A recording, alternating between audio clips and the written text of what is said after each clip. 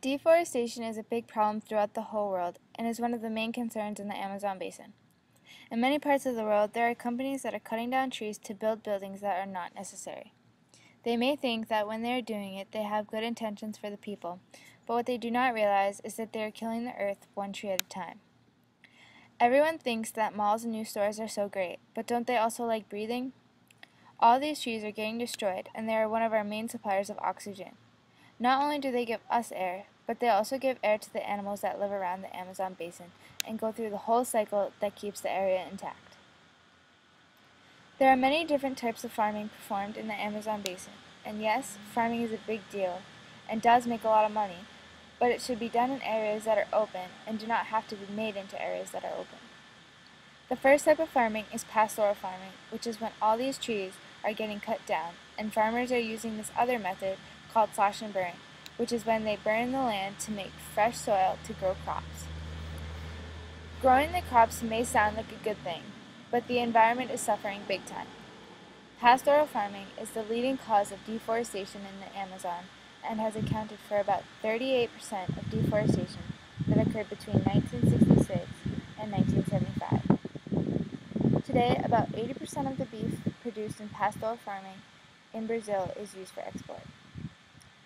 Another type of farming is subsistence agriculture, which is a method of crop production where farmers only produce enough food to feed the family. Mainly poor farmers that settle in forest land do the practice of subsistence agriculture. The government encourages these families to settle on the land and earn ownership after 5 years of agricultural practice. This is also a method that involves the slash and burn, and not only is that bad for the environment, but it can also lead to serious problems such as forest fires, which in turn is another form of deforestation. To go along with subsistence farming, you have commercial agriculture and settlement, which is the production of food crops for export. Brazil is known worldwide in the global market for the production of food crops for export. It is currently the world's second largest producer of soybean. High soybean prices have led to an increase in the amount of forest land used for commercial crop cultivation. The effect of soybean crop cultivation damage extends past the actual deforestation itself. It allows exploitation of more forest land by slash and burn method and practiced by subsistence agricultural farmers and creates room for the creation of more highways. As one can see, farming is a big deal when it comes to deforestation, and we, as humans, are the only ones who can prevent further damage caused in the Amazon basin. The major culprit behind deforestation in the Amazon basin is the McDonald's Corporation. McDonald's is the largest fast food company in the world. The company that made the Golden Arches famous is also just as infamous for what it has done. McDonald's is very famous for its fast food, such as chicken, beef, and pork. The food that McDonald's is feeding to our animal population is very bad because they plant the soya in the heart of the Amazon. McDonald's is cutting off trees in order to plant the soya to feed the animals. So the unstoppable expansion of soya farming in the Amazon had become one of the main threats to the world's largest rainforest. The other main reason for the deforestation is because of the soya farmers are accused of slavery and the invasions of indigenous people's land. The beef production of the McDonald's is also a driving point of the deforestation because what the cows are eating are the grass that are killing the trees in Amazon. Also, McDonald's partner Cargill and McDonald's and other companies were accused to be involved for the Deforestation, Land Grabbing, Slavery, and Violence Act. Therefore, we need to stop eating McDonald's and ask your friends not to eat at McDonald's also. Also, eat less meat and educate yourself about the rainforest in order Ancient to save forests maintain the balance of life deforestation. on Earth. They house around 2/3 of the world's land-based species of plants and animals.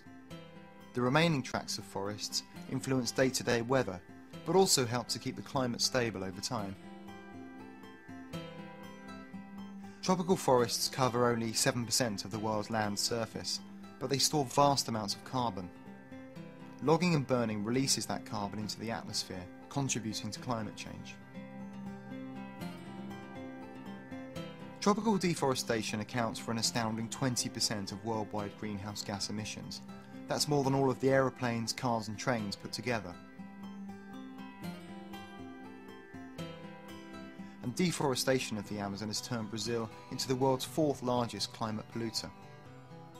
Since 1999, Greenpeace has been working in the heart of the Amazon to investigate and expose the threats to this forest and to come up with solutions that will stop deforestation. Cattle ranching has always been and remains one of the major drivers of deforestation. But in 2003, Greenpeace began to perceive a new threat: soya plantations. Europe's appetite for cheap protein, and in particular for low-cost chicken feed to supply supermarkets and fast food restaurants, was driving a massive expansion of agricultural lands deep into the Amazon forest. Greenpeace began to document how vast tracts of the Amazon were being burned and bulldozed, quite literally for chicken feed.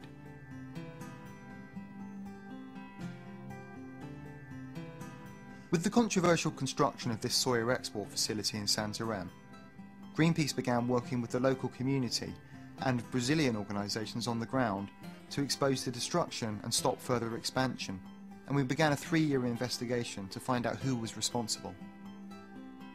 In April 2006, Greenpeace released the results in a report called Eating Up the Amazon, which tracked soy from illegal deforestation directly into the feed supplies of a handful of supermarkets and fast food corporations.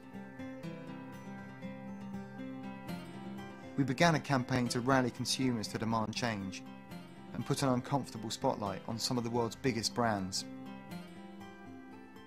To their credit, McDonald's was one of the first to respond, and along with other corporate soya consumers, joined with Greenpeace in bringing the major soya traders in Brazil to the negotiating table. The conclusion was a moratorium on the purchase of soya from newly deforested areas in the Amazon, and agreements to improve tracking of soya to avoid destructive purchasing.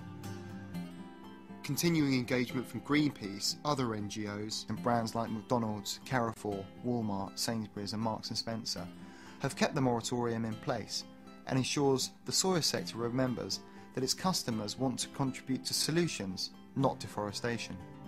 The moratorium has been a huge step on the road to safeguarding the Amazon. Until permanent forest protection measures are put in place, it's a model that we need to see replicated across the planet. It's a Greenpeace Solutions success story, one which demonstrates that with the right combination of public awareness, consumer pressure and action, not words, we can protect our forests, we can save our planet, and we can stop runaway climate change. Animals and plants to suffer under dreadful living places. Is it worthy to sacrifice our nature in order to enhance the productions of human business? The prime cause of rainforest destruction today is originated from human activities. The well-developed environment has increased humans' desire on developing technology along with economy. The wealth economy has grown up the dissatisfactions from humans and urged factories, governments, as well as the developers to encourage settlements by destroying forests in improper ways. Therefore, vast areas of Amazon rainforest have grown, and the irreversible consequences have been taking place. The Amazon rainforest once covered 14% of the Earth's land surface. Now they only cover mere 6%, and biologists predict that it can only consume in less than 40 years. On the other hand, Amazon rainforest plays an important role in our society. Amazon rainforest covers about 40% of the South America continent and includes eight South American countries. Between May 2000 and August 2005, Brazil lost more than 132,000 square kilometers of rainforest, which is an area larger than Greece. Since 1970, over 600,000 square kilometers of Amazon rainforest have been destroyed. To say that there are no regional or even global effects of deforestation, especially deforestation in the Amazon basin, would be ludicrous at a bare minimum. Heresy and blasphemy are much more appropriate words to use to describe how much of an effect this act of deforestation has taken in a negative way. But why has it taken so much of an effect currently? Well, let's start with the basics. Over the last 20 years, roughly 385,000 square kilometers, or 148,649 and a third square miles of the Amazon basin just in Brazil has been marred, stripped bare of trees. When comparing that to known land sizes, it is slightly larger than the entire area of the state of Montana. Think about how large of an area that is. As it is, Montana is one of the 5 largest states in the entire United States.